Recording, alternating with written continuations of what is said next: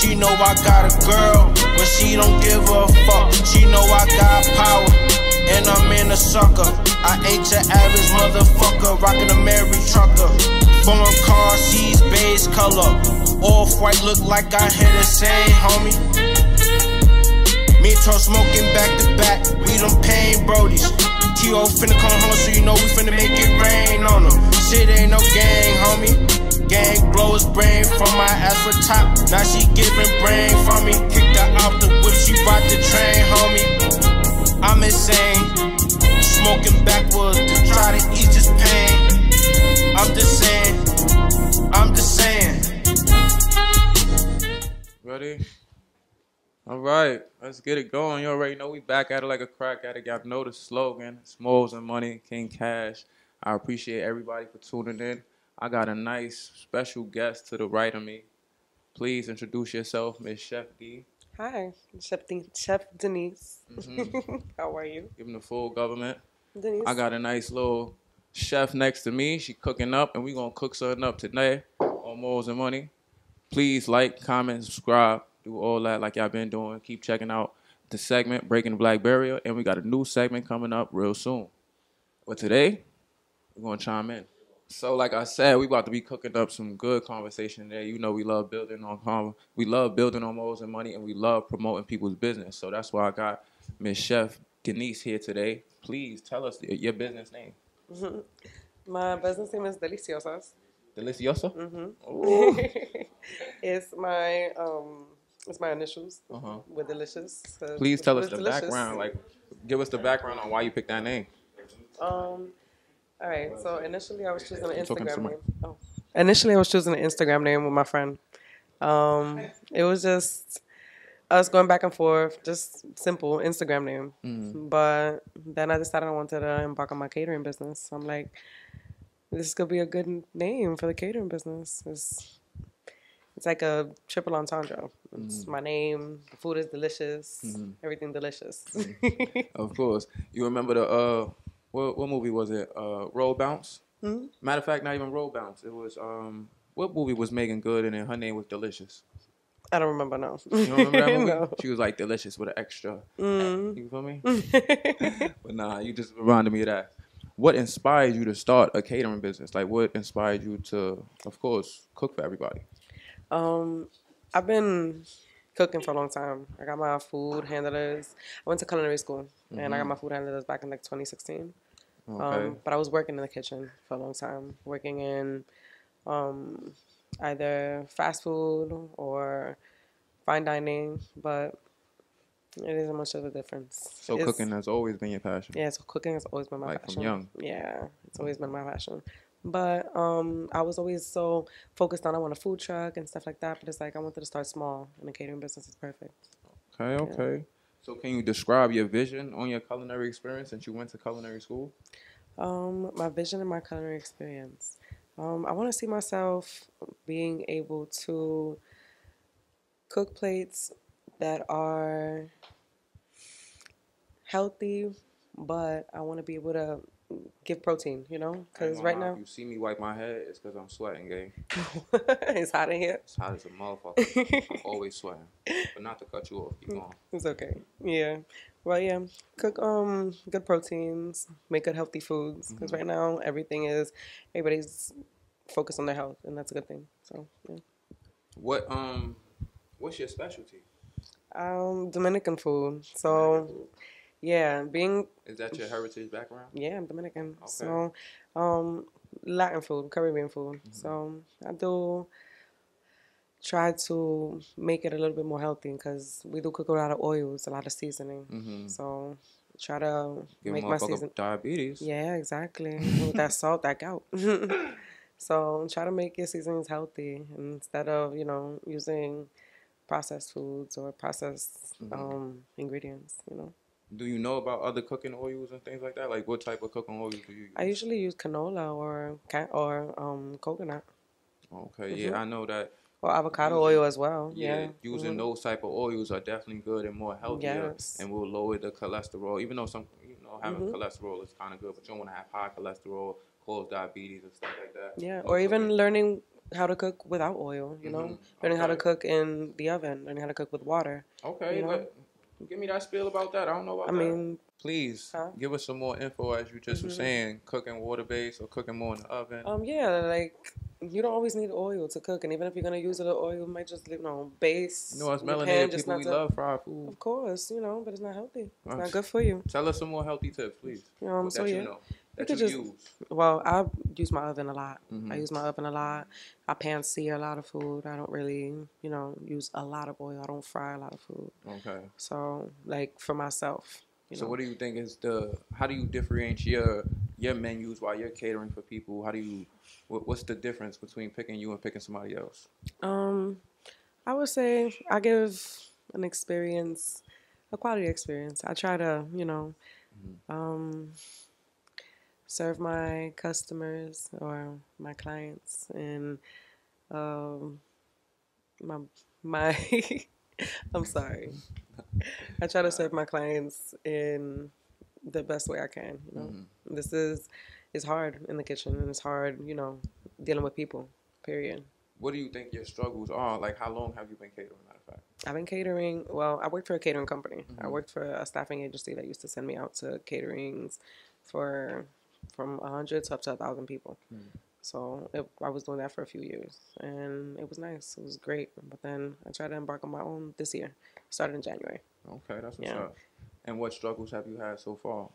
Struggles that I've had so far is my kitchen. I've been I've been renovating for the last month, and it's just been hard getting the setting together so I can just get started. Right. Yeah. Would that be on getting the equipment or No, not getting the equipment. Mostly it's just getting everything done. Right. Nah, just getting everything done, getting the mostly infrastructure, people to come in and just get stuff done for you. You have to rely on other people, painters and people to put in your counters. That's forever. Okay. And stuff like that. So as you embark on your first endeavor of your catering business and becoming the first entrepreneur, are you the first entrepreneur in your family? No, I'm not. Okay. I was inspired by my dad. Okay. My dad was a pawn shop owner. So he owned a jewelry shop. And that's good. Yeah. So you already kind of got an outlook or perception on I was how a kid, business can run. Yeah, I was a kid when I was around that, but it was good to see. It was good to see that it is possible. To, my dad doesn't come from America. Okay. So he's an immigrant that came out here. First generation. Or second? Second, yeah. No. First generation. Yeah, first generation. First generation that's first born generation, here. Yeah, definitely. First generation that's born here. Yeah. Okay. So both of your parents is from both of my DR? parents are from DR. Yeah. Okay. So as a first generation American, first generation Dominican American. Here, are you from the Bronx? I am from the Bronx. I was born here. Okay, born and raised in the Bronx. I was raised in the Heights for a little while, and then I came over to the Bronx. So, like I was saying, my question I was going to ask, with you being a first generation Dominican American, what is your perception of working hard and trying to be an entrepreneur, or just being a 9-to-5 type of worker? I believe. What do you mean, the difference? Yeah, what was your perception growing up? Should I become an entrepreneur or a 9-to-5? A strong businesswoman, or should I just fall in line and be an entrepreneur? I mean, be a 9-to-5 employee. I mean, seeing that, because I saw both worlds. My mom was a 9-to-5 worker. My mom worked for Montefiore. Okay. And my dad was an entrepreneur. From first, he did taxi driving until he got his business. Right. So when I saw that, it's just what do you do? Then I got to see both sides of the story too, because then I grew into working. I didn't become an entrepreneur until now. I didn't start working for myself till now. Right. I didn't take that leap of faith. Yeah, that leap of faith. I didn't take that. What gave you that assurance to do it though? Just believing in yourself. It's about that time. It's about that time. You're working in the kitchen. You're not really, getting to where you would see yourself in the kitchen. Right. So, working for a company for 3 years, and it's I could have been building my business for 3 years. And being in, like you said, you went to culinary school. What year you graduated culinary school? 2016. 2016. So from 2016 to now, you've been working in kitchens, doing things like that. So how hard is it to do things like that? Because I was just watching a movie called Chef, right? Came out, I guess, a couple years ago. I never seen it. It was my first time watching. But I see, like, it's really stressful. It's competitive. To be a head chef. It's competitive. And then you got sous chefs. Yes. And then I bet. What's under that? So it's executive, sous, and then it's cooks. Yeah, just first cook, second cook. But if you got your preps, chef and you a cook, how hard is that to be? Like, it takes years. Yeah, it takes time. It takes effort. It takes a lot. Yeah, I started as a prep cook. Well, I started training. Yeah, please give us your journey. So when I went to culinary school, they make you do an internship. So you're working for free. And I did a few of those so I can get my credits to finish school. And from there, I found a really good job at Catch. Okay. I was prepping at Catch, and that was nice. You get to learn how fancy restaurant. And at that time, this was what, 2016. I was getting paid $11.50. Okay. It's crazy. $11.50. No tips with the Of course not. It's the kitchen. You get tips on the floor. Okay. Yeah. So that I'll explain. So when in the kitchen, you have to prove yourself a lot. So when you're a hard worker and they see that you can knock stuff out right away, no complaining, getting work done, you move up fast. Yeah. But for women in the kitchen, it's hard to move up fast, but you do. Yeah. Okay. Yeah. So with being a chef, and then like if you was a head chef and you was working at a high-end restaurant like Catch or Brooklyn Chop House, would you think you would have your own creativity with the menu, or you just going by what? Oh no, honey, I was just prep. Literally, prep is they make you prepare everything for the cooks. So the cooks have the. Do you think the chefs had their own creativity? I feel so, probably. Yeah, they would probably like throw stuff on the menu that chefs would recommend. Yeah, but as a prep cook, they would just throw you in, and you have to cut and peel 40 pounds of potatoes, cook this rice, and do this, and send that up for the line cooks to throw it on. Yeah. And for you, like you said, for you to move up, that's years. Yeah, not years. I would say just time and effort. I wouldn't say years, but yeah. So you say you do a 9 to 5. What else do you do for yourself? Like, how do you fund being a caterer? For my 9 to 5, I have a security license. I just obtained my security license this year, just so I could have a little bit more leeway. Working security is a little less stressful, I would say. Yeah, I do security over the week for MTA. Okay, that's what's up. Yeah.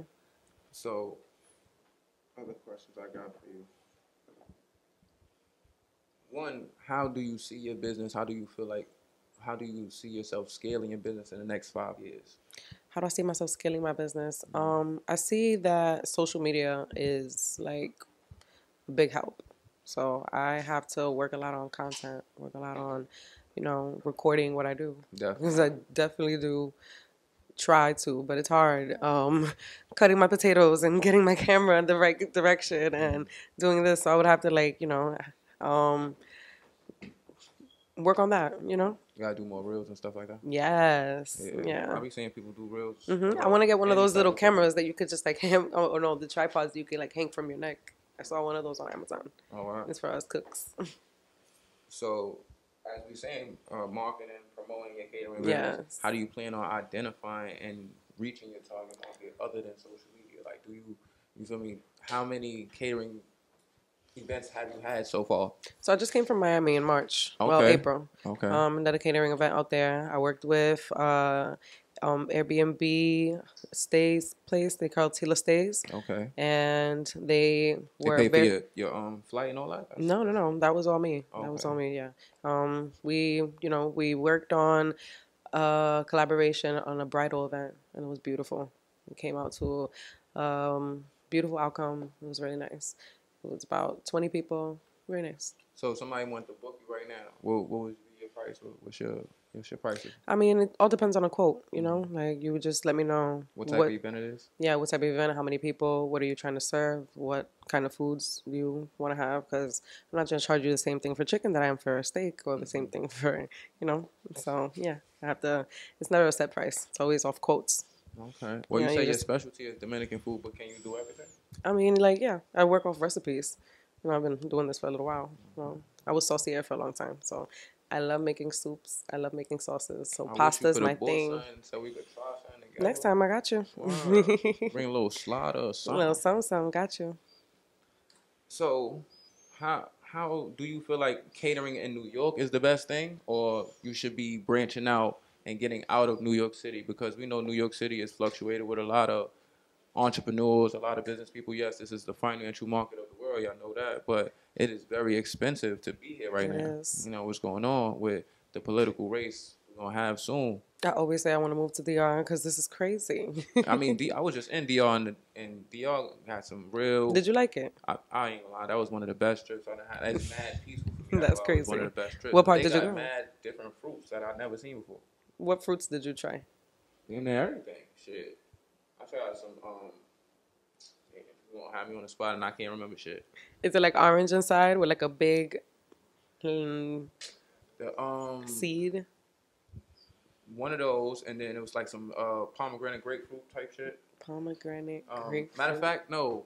What was it? It was some shit. It's yellow seeds inside. Okay. I know they had the best watermelon because we ain't got no good watermelon right now. So, I just had watermelon today. It was so bad. You know, I was busting down the watermelon. So. For real. Going crazy. Oh, for real. You know, we need that. We needs that. What part of the DR you went to? I went to Punta Cana. Punta Cana? Yeah. Tourist. That was my first time, of course. Okay. Maybe I might go, outskirts, different. Yeah. Maybe some. You gotta go with me one day. I got you. You gotta stay with the locals, you know? Take you to the hood. Bro, what? Yeah, it's gonna be fun. Don't worry. I don't know Spanish. They gonna try to rob me. No. You with me. And then I know people that know English too. It's okay. All right. We got people that, they out there living now. You are going to get home. With me, you are always going to get home. Say that. Just remember, she said that on camera. On camera, we got this recorded. Mm-hmm. But, like I said, in the next, what do you see, so you, other than moving to DR, you feel me? Do you really feel like you want to do that? Yeah, that's the end game. But what you going to do with your catering, man? I mean, when... You gonna be a chef out there? You see yourself having a restaurant? Of course, I see myself having a business where I can give people jobs. What's your bigger dream other than your Deliciosas right now? From here to 10 years might be a business where I could give people jobs, to where I don't have to be the chef. Where I could have a whole book of recipes and they could just go off my recipes and cook for my clients. Okay. That would hopefully be, something beautiful that do you have and then I could go to DR and just, you can come visit out there. Definitely. You're gonna make all of the mango and arroz con pollo. Definitely. Yeah, mango for breakfast. Yeah, but arroz con pollo. Why not? I don't like banana. Not even the sweet ones? We'll make yuca? No. We'll figure it out. Yeah, we're gonna figure something out. Okay. But what are your top 5? Do you have a top 5 favorite chefs? Because I know everybody that been to catering school, love cooking like yourself, has a couple chefs that they love. You feel like Gordon Ramsay, I mean, I could say top chefs are chefs that I've worked with. I can't tell you about chefs that I've seen on TV. Yeah, I could say, I like this chef, but Gordon, of course, I love his work, but I hate how he screams. That you see that a lot in the kitchen. And so there's nobody that influenced you as a chef? Of course, people that I've worked with. Chefs that I've worked with. When I was so before culinary school, when I was in the Dominican Republic, I went to school for tourism. Okay. So tourism, they embark on hospitality, culinary, and bartending. So you can see where I stood right there in my culinary. I like hospitality as well. It was teaching you how to work in hotels and stuff, but that's not really I'm a great people person, but it's a lot dealing with hotels. And bar as well. The drinking is just let's stick with the cooking. So Okay. I did the cooking thing, and I met this very nice and dedicated lady that she was the coordinator to my Sweet 15, and I was just always liked her style, and she was just like very like on point and knew her shit, and it was like, oh, can I curse? Yeah, Okay, definitely. sorry. YouTube only censor us when we talk about shit that they, Okay. hate for niggas to talk about. Okay, good. All right, so yeah.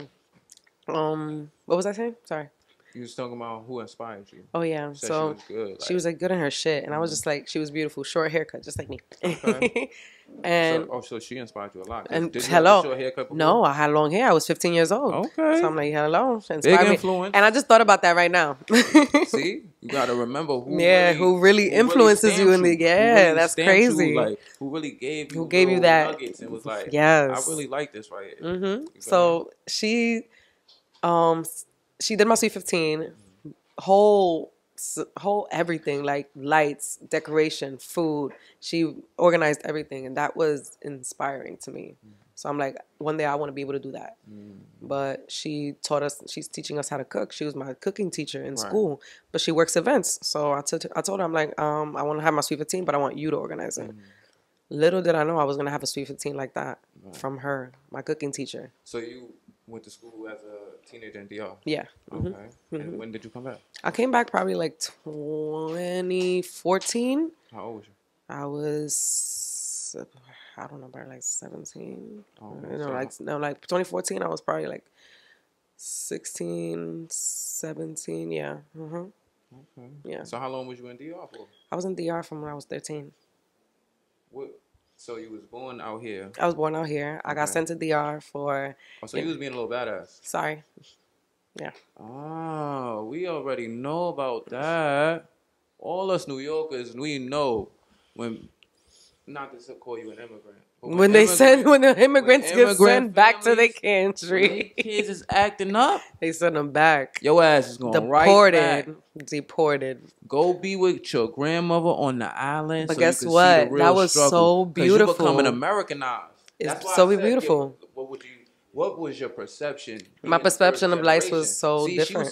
She was taking advantage. Mm-hmm. That's what that means. I was going crazy. Out here. Mm-hmm. I know a lot of little niggas. That's why I said it was beautiful. That got sent back home because they mother like, nigga, you what the fuck? What are you doing? You think you one of these niggas? You not. You better go see what's up. But no, it's not. It was nothing different. I learned a lot over there. We was outside. In DR, you outside. I heard. Yeah, it's there's a lot of movement going on. So tell us what's your culture dishes. And my culture dishes, What's the most culture dishes that you say that y'all make and that you make? I love my base. I wouldn't say basic because it's not basic to us. It's very much like a home dish. Our arroz con habichuela. With either some... You got to explain that to the non-Dominican. Oh, sorry. White rice with some stew beans. Okay. With either some beef stew or some... that's the one that's made in 2 different pots? Yeah. Oh, okay. Yeah. What do you mean? The stew... The stew beans and then the white rice. And you got the... Yeah. So you know the arroz con dulces. Arroz con dulces that's one pot. Yeah. Arroz con dulces, that's that yellow rice. I love my arroz con gandules. That's the shit I like. That's what I made for my catering in Miami. But I had a little coconut in it, so it was coconut con gandules. Okay, I gotta see about that. And what else? Tell us some more. So I told you I'm really like I love my soups. So I'm big on sancocho. Sancocho is like that. What? Have you tried it? I don't like it. Have you tried it? I don't like how it looks. Maybe because it's just a lot, but it's so good. I really think you should try it. Maybe if I make it. I'm not big on like. Are you big on soups? Try stuff. No, nah. No. I'm not a sicky person. We was talking about healthy shit. I don't like. It was 90 degrees the other day, and I went to the Dominican spot and I went and got me a little soup. Yeah, I know. I'll be 90 degrees. On when y'all do that shit. It was hungry. It was early. I haven't had anything to eat, so I needed some soup. First thing, a little broth in the stomach. Is that why people be so thick? Nah, that's what you wanted to say. Is that why you be so thick? I'm just asking. No. You said nice broth in the stomach. It ain't nothing. No, else. but it is broth healthy to stick. start like to like drink some broth. Stick to you, so. No, a little chicken broth, a little soup. It's good for you, and they have all your veggies in there mixed up. Heard you. So, we gonna keep it going. Keep it going. What do you perceive to be your biggest challenges with starting your catering company? You say you started in January. Yeah. Basically, that just renovating my kitchen, generating content, and just getting into that zone. Like, I'm a business owner now. Like, I really have to get into that mode. Like, this is mine. I have to really take ownership in my stuff. Have you thought about like your budgeting and everything? Oh yeah, and it's big on budgeting. Do you have to budget differently every event, or is it a certain of like this is what I do every time? Because I want to make this much every time, like, or if it's okay, they want this amount of. No, it can't be like that. It's a small event. I'm not gonna make the same money every time because it's not the same work every time. I'm not cooking the same thing every time. So, but I'm saying like as in. All right, so then it's a full price for them. It's not even just we selling plates because I'm... Yeah. It would be like, for example, if it's a party of 50 and up, I would charge you per person, per plate. And if I will throw something in there, it'll be extras. But like... Because you know how some people, they would have food at events, but the person that they brought as the caterer, they're charging either $10 a plate for whatever the food is. It don't matter if you... got the chicken, got the yams. Yeah, exactly. But they're charging for that person for their seat. Okay. Yeah. So then that's just, all right, so $10, everybody, you planning on that, and that's the budget from there for the food. Say, So is it you paying out of pocket for your food, or you telling the people, nah, oh, no. Like, let's say, for big parties, food is in budget. So I would give you a quote for, whatever it was spent on food and labor and everything. Yeah. Okay. You do desserts and everything? I haven't really been a baker, but I'm trying to get up on that as well. So it's just mainly... just cooking. Full course meal. Yeah. Appetizing and everything. But I have worked with bakers, so I have a few friends that they come and they help me out. So we've been doing some like no-bake cheesecake. Okay, so you collab. Yeah. Okay. So we've been doing like no-bake cheesecake, tres leches, and I've been learning from them. So then, I can work on myself. Okay. So you just plan on always just doing events, or do you plan on having your own little space and people could come? I would love to. Yeah, that's the plan.